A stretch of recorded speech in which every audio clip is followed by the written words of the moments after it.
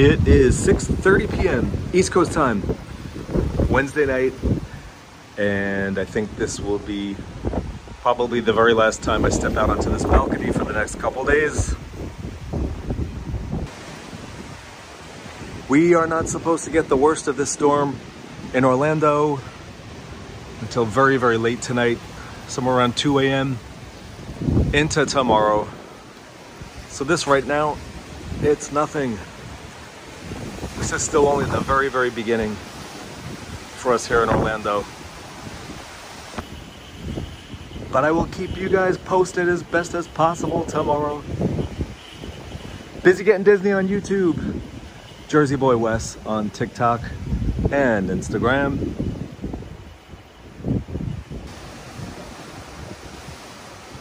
Everybody stay safe. Coming to you from the suburbs of Orlando, Florida. It's Wes.